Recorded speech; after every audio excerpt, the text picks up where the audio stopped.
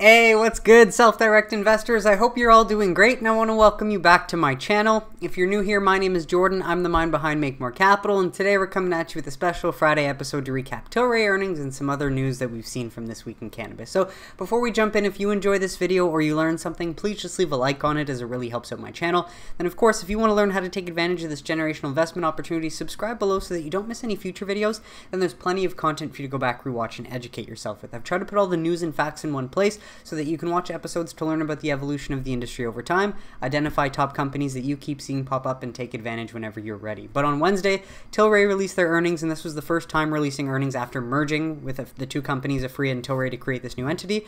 So we're going to go through it. And the main takeaway from the conference call was that Irwin Simon does want to do some shopping and plans to buy a US MSO. So what we saw on Wednesday, though, was great. The stock went up 25% because we weren't really expecting much.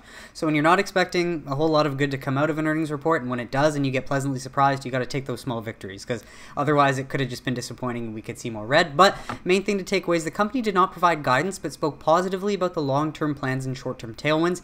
It set a 2024 estimate revenue vision of $4 billion, almost 6 times current pro forma run rate as per our math, and the $4 billion vision includes organic growth as well as M&A, where they plan to enter a U.S. cannabis market via potential option-based deals with MSOs to be consummated once legalization arrives. So something similar to what Canopy has already in line with Acreage and TerraSend likely. So this comes from Cantor Fitzgerald, which was good to see, again, based on what the day ended up being, green as opposed to red, and then going forward, well, what can we expect from here on out?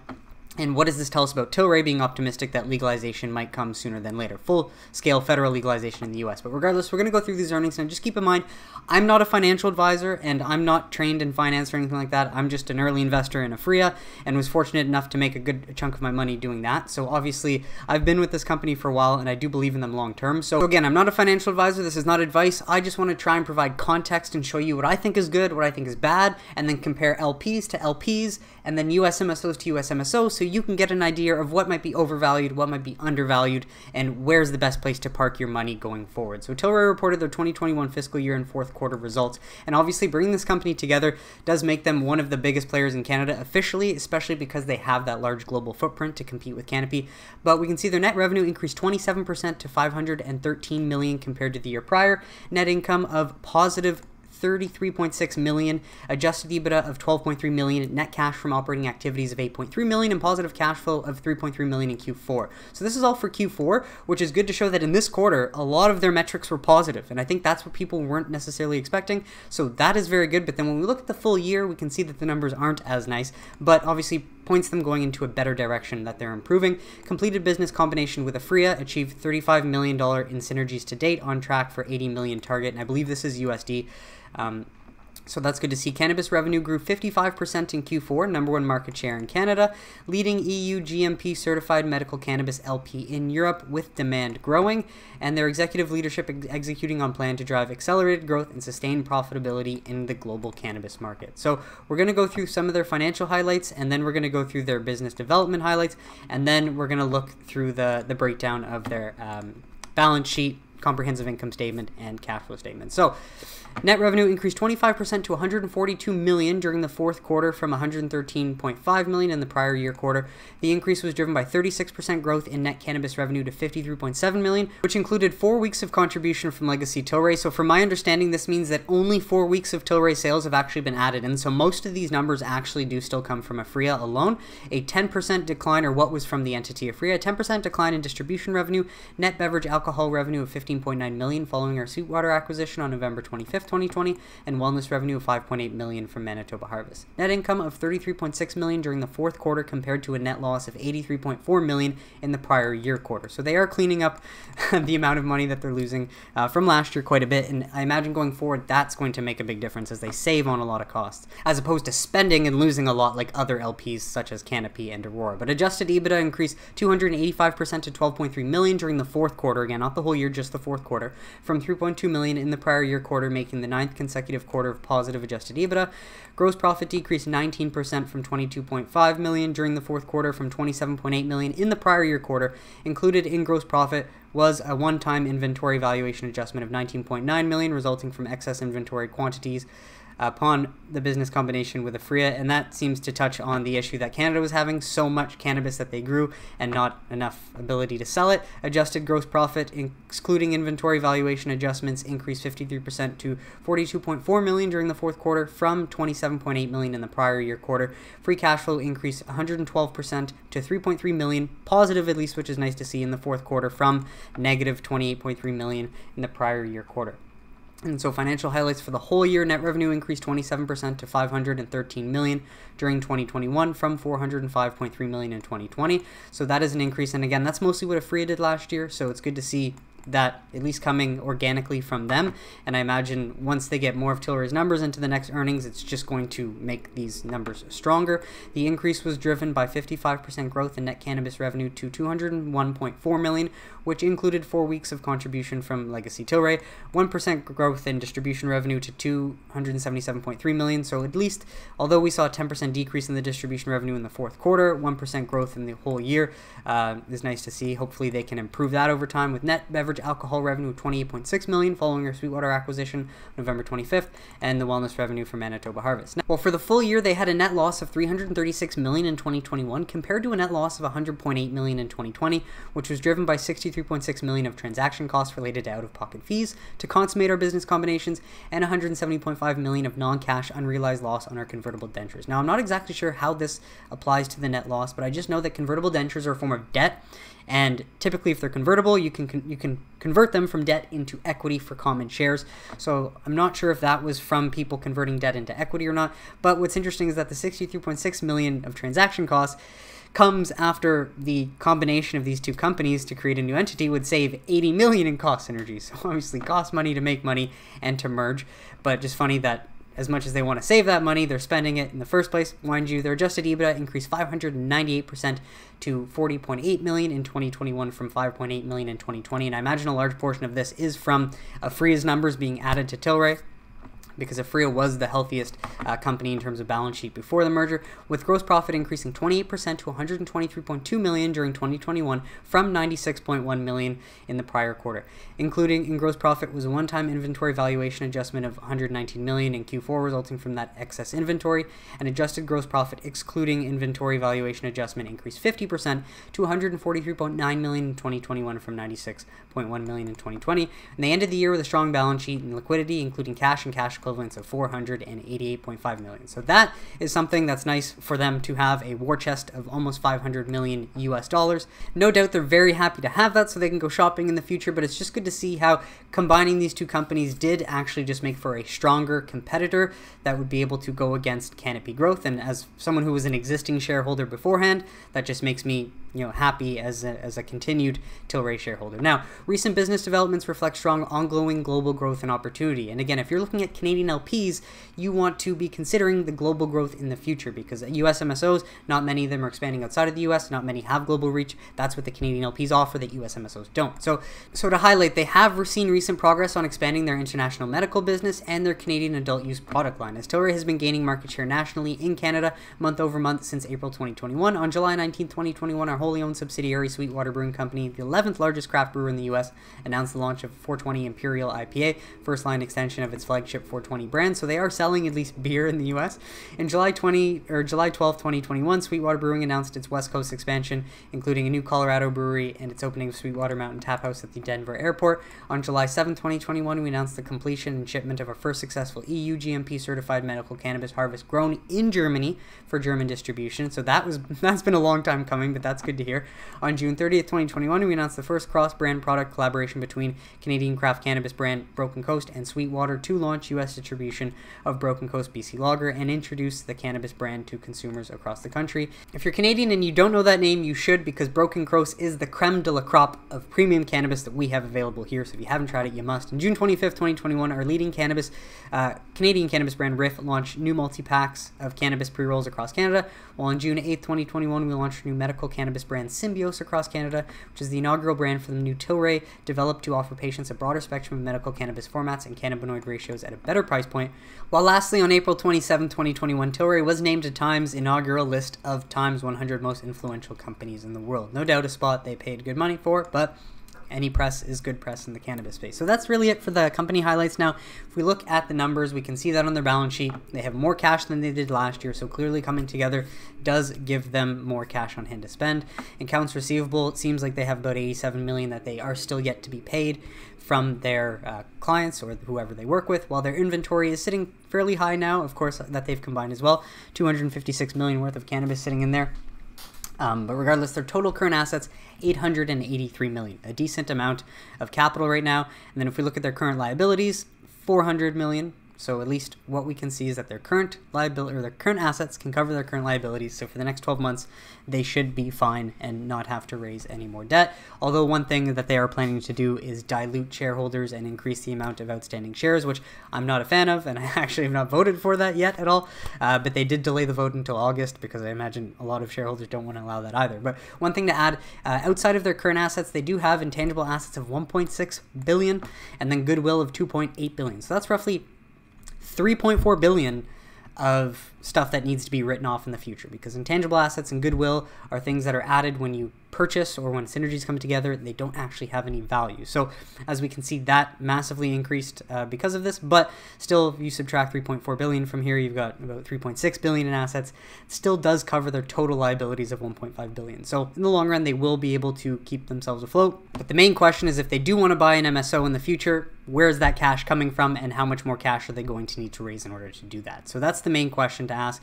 But regardless, it's nice to see that they have a lot of cash on hand. Now, these are the main things that we wanted to look at. So if we look here, this is just for the 3 months ended. So this is for Q4. This is for the entire year. And so net revenue, this most recent quarter, 142.2 million, up from 113 million. Cost of goods sold also increased, which is not ideal though, 85 million up to 119. But again, this is the first earnings after the merger, so there's a lot of mess just to be cleaned up. And their gross profit decreased from last year, 27.8 million to 22.4 million. Increased general and administrative costs as well. So a lot of things did go up, but I think the main thing for them that they want to highlight is that after all was said and done for Q4, they did manage a positive net income of 33.6 million and a positive earnings per share of 18 cents. Now, if we look at the full year, that is not the case. They were not nearly as profitable, and they did lose some money compared to last year, but we're going to go through that into a bit more detail and compare that to Canopy growth here. So if we look, last year they did 405 million, this year 513 million, with cost of goods going up 309 million to 389 million. But they did increase their gross profit year over year, which obviously is good to see. Now, this is where it's tricky, though, because Canadian LPs are typically good at losing money because our market situation is a bit of a mess. Now, if we look at the whole year, they obviously did increase their sales and their gross profit, which is nice to see that after all of this mess, they did still manage to grow the numbers that are important. But if we look here, we can see an operating loss of 132 million, up from 104 million. And then a total net income loss of 336 million, up from 100.8 million. Now, typically in the past, Aphria and Tilray were both losing less money than some of the bigger players like Aurora and Canopy. But I just wanted to compare, you know, this is the worst of the worst that we've seen out of Aphria or Tilray. But if we compare this to the last year of Canopy, where they brought in 546 million, and then cost of revenue, though, was 479 million. So they only made a profit of 66.9 million. Compared to, let's say, a profit of 123. So again, Tilray is ahead of them just in their ability to actually make a profit from their operations. And then if we go to our operating expenses, 653 million compared to 255 million of total operating expenses. And then operating income, negative 586 million compared to 2020, negative 1 billion. So this is where, again, if you're trying to compare LPs, which is important, if you want to invest in one Canadian LP, you have to look at other Canadian LPs just to weigh the differences.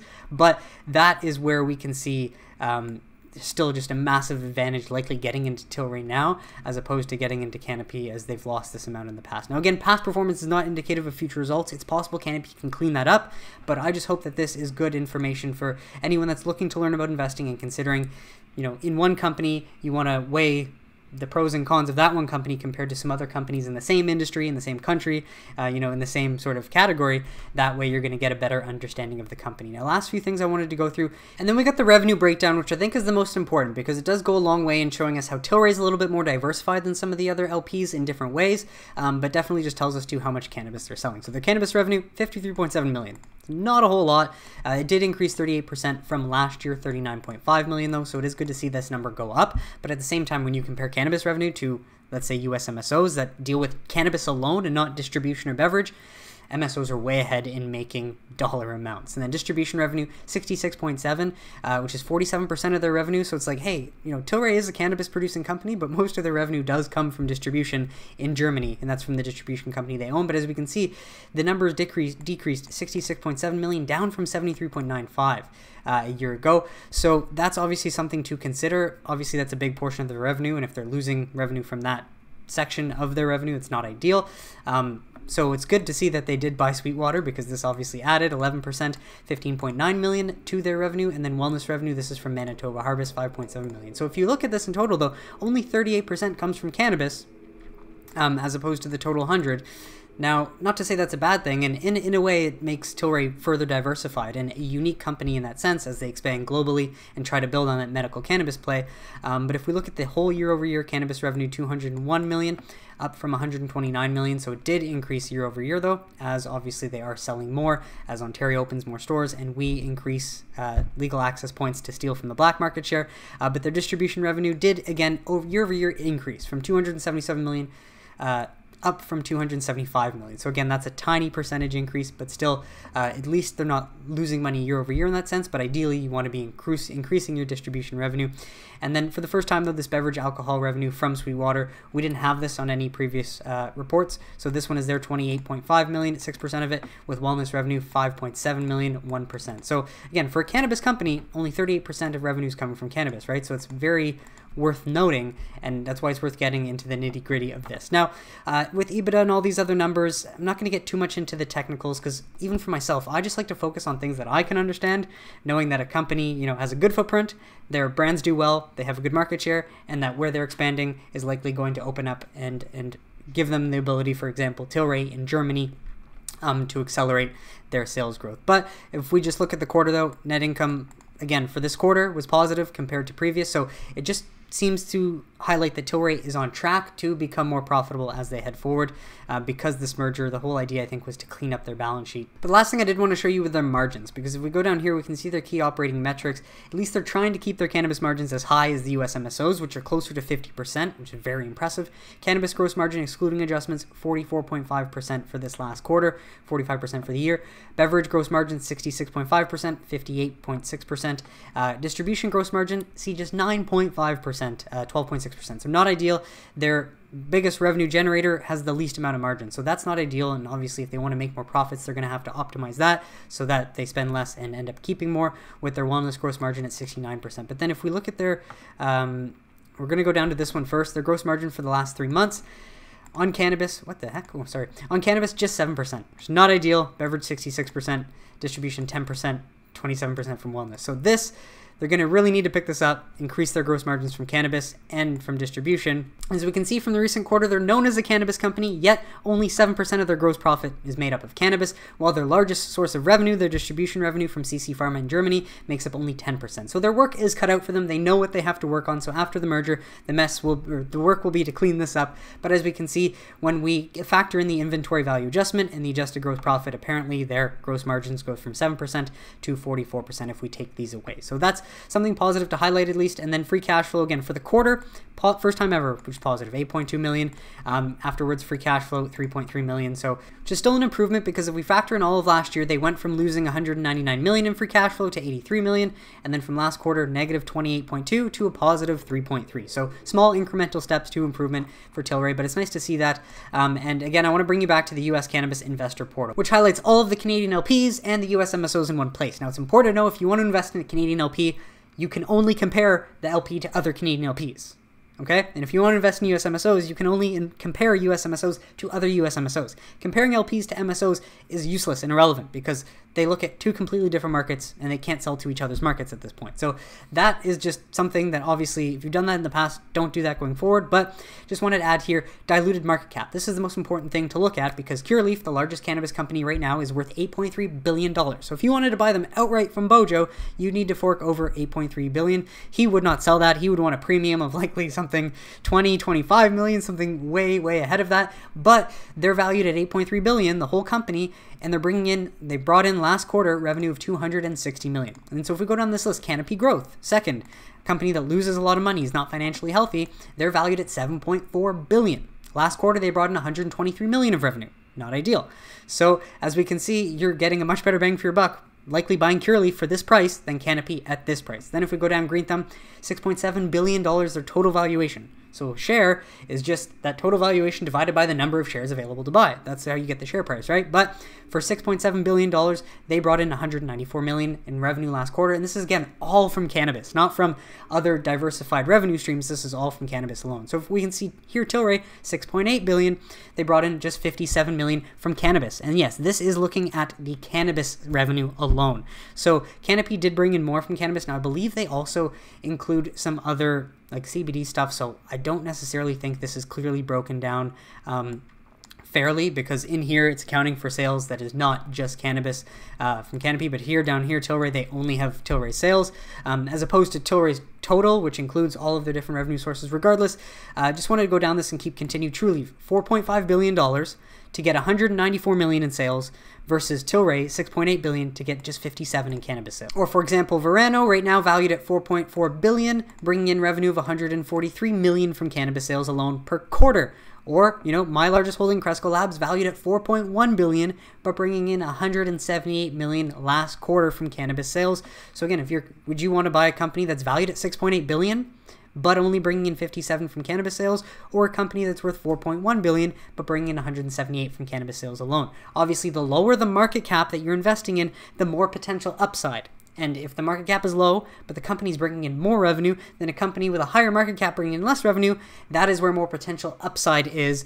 Hence, the price is more likely to go up than it is to go down, versus buying a Canadian LP when it's expensive. The price is more likely to go down from there than it is to go up, just based on the underlying sales and fundamentals. So hopefully that wasn't too confusing for you. Let me know in the comments if you have any questions. I tried my best on the fly, but that explains it. So if you go down the list, you will have to search up whether any of these are Canadian LPs, but I can tell you, like Canopy Growth, Tilray, Kronos, Aurora Cannabis, Sundial, these are Canadian LPs. Anything else is US MSO. Obviously, you can just Google what's an LP and MSO, but it's good to know, and obviously the more you do this, it sticks in your memory and it just becomes second nature. But just wanted to show this because this was, as of Wednesday, daily traded volume so far in the US. Tilray had traded 1.6 billion shares. Now keep in mind, Tilray is a Canadian LP, and in Canada, cannabis is federally legal. So they are allowed to list on the US major stock exchanges like the NASDAQ, and that's why they can have 1.6 billion shares traded within a single trading day. If we look at Canopy, 103 million shares traded in a single trading day as well. But then look at MSOs. Even though it trades on the New York Stock Exchange, because it's in cannabis, and again, cannabis in the US is still federally illegal, therefore banks or investment firms can't invest without fear of federal prosecution until some sort of safe harbor language comes, and that's what we're waiting on Safe Banking Act to provide. MSOs only traded 13.9 million shares. Trulieve only traded 1.2 million shares. Curaleaf only traded 6.6 million shares. And correction for Trulieve, sorry, it's 12 million, oops, not 1.2 million. But still, you might be asking, why can Tilray and Canopy Growth see so many shares traded when their market cap's relatively expensive compared to the amount of cannabis revenue they're seeing quarter over quarter? But then these US multi-state operators, they're seeing many less shares traded, yet their valuations are much lower relative to the amount of cannabis revenue they're bringing in every single quarter. And again, folks, that is just because Tilray and CGC, being Canadian LPs, can list on major US exchanges like the NASDAQ or the New York Stock Exchange, where these US MSOs can't until cannabis is federally legalized, or there's some safe harbor language in a piece of legislation that says banks and investment firms can invest without fear of federal prosecution. That is what we were waiting for. That is what, if you invest now, you're getting in before the US firms and banks are able to get in. And you know that they want to get in, they just can't until the government does something about it. Now, on that note, it's interesting to note that yesterday, House approves cannabis banking, employment, and DC sales provisions in large-scale spending bill. And so this was huge news to see. I do not know if this provides the safe harbor language, but regardless, this is good to hear. So I wanted to cover it. The US House of Representatives on Thursday approved a package of spending legislation that contains measures to provide protections for banks that work with state legal cannabis businesses and allow the legalization of cannabis sales in Washington Washington, D.C., among many other policy provisions. And apparently they're looking forward to votes on even more far-reaching cannabis amendments that are up for consideration on separate spending bills, such as those covering the Department of Justice that are expected to be considered soon. But this is a win in two ways. The first one, the legislation restricts the use of certain funds to punish banks for working with cannabis businesses. Previously, it was medical cannabis businesses, so this changed to just cannabis businesses alone is great, and I don't know if this could be that safe harbor language. So if you know any more, let me know in the comments, but this is fresh news. Hopefully we'll get more information over the weekend and I can relay that on Sunday, but it's nice to see that this moves from medical cannabis to cannabis businesses in general, saying none of the funds made available in this act may be used to penalize a financial institution solely because the institution provides financial services to the entity that is in the cannabis industry. So I don't know about you, but that looks like safe harbor language. We're gonna have to wait to find out, and obviously this is just in the House. It will have to move into the Senate, but this is nice to see, and the provision, which only covers restrictions on the Treasury Department, is far less reaching than other more robust House bills that have been passed on 4 occasions, and it would still provide some protections to financial institutions that work with state legal cannabis operators. Well, the other one comes from DC. When it comes to DC cannabis policy, local voters legalized personal possession and cultivation in 2014. What? Get that. But a congressional rider has prevented the local government from using its tax dollars to regulate retail sales. That would change if the House-passed bill, which does not contain the provision, is enacted, despite the fact that a budget proposal from President Joe Biden seeks to maintain the provision on denying DC autonomy to legalize cannabis commerce. So that's great to see, because Congress is defying Biden's wishes and making sure that DC can go on the promise that the citizens were granted in 2014, that they should be able to have a regulated adult use system. So this is big for cannabis. I will update this on Sunday if we get any more developments. And as much as Booker wants to play bad cop and look tough, it's shooting himself in the foot if he's refusing to acknowledge the fact that Safe Banking Act isn't just about rewarding big companies, it's about protecting hardworking American citizens and providing small businesses with functional banking, because this is something that's going on every day that the U.S. federal government refuses to act and drags its feet. 4 armed men robbed Canna, West Seattle, holding employees at gunpoint before stealing $14,000 in cannabis and $2,500 in cash. No arrests happened on July 19th. Detectives are looking for more info. Now, the good thing is no one died here, but there have been a lot of murders because of armed robberies, because cannabis has to work in cash, because banks can't work with them, and it's just ridiculous. So it's about time that this gets changed, and that's why I believe that they will. But regardless, just wanted to relay all that for you in this one Friday jam-pack episode. So I hope you got some value out of it, folks. That is it for today's episode. So I want to thank you so much for tuning in. Let me know in the comments if you have any questions or concerns about Tilray or about safe banking or any of the information that I've relayed. Besides that, though, if you enjoyed this video or you learned something, please leave a like on it. Subscribe below if you don't want to miss any future videos, and I will catch you on Sunday for This Week in Cannabis News. Have a great Friday and great weekend, everybody.